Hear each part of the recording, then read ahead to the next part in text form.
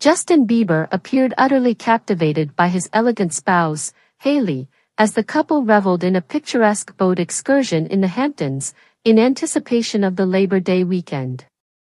On a delightful Friday outing, the high-profile duo temporarily shelved their busy schedules, with Justin, the renowned Yummy singer, orchestrating a lavish boat journey for his beloved wife. Both donned baseball caps, with Hailey selecting a gracefully powder blue sleeveless blouse and matching pants, while her husband opted for a khaki sweatshirt and cut-off jean shorts. Hailey, the founder of Rhode Skincare, showcased a substantial pendant necklace complemented by delicate gold earrings. She allowed her chic, short, cinnamon cookie butter-colored locks to flow freely around her ears, while Justin adopted a casual yet stylish look, wearing his polka dot hat in reverse for their seaside adventure.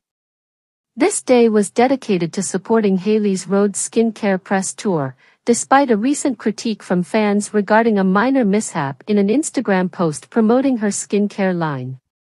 Nevertheless, the couple exuded sheer happiness as they savored the crystal-clear waters of the Hamptons.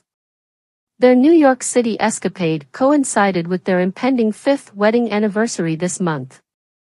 In 2016, the couple initially dated, with Justin sharing an intimate photo of their kiss on his Instagram page, amassing millions of followers.